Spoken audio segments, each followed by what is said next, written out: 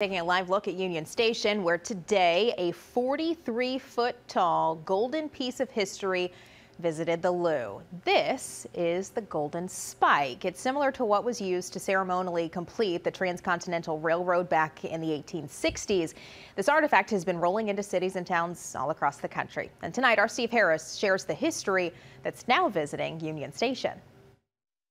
What is it? What is it? What is it? Questions you might have heard as this drove down Market Street this afternoon.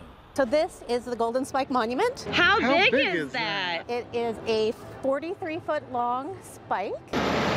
Yes, it's a massive monument, modeled after the one ceremonially used to complete the Transcontinental Railroad in 1869.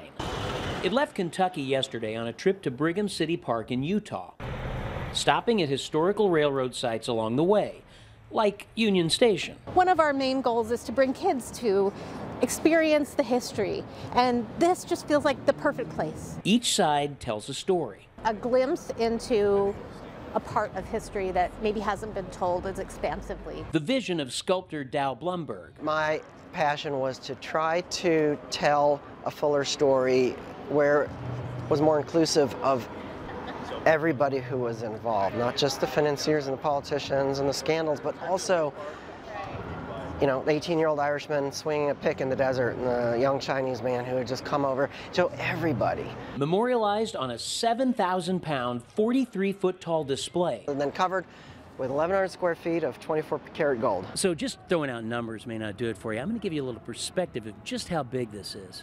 See what I mean? Big.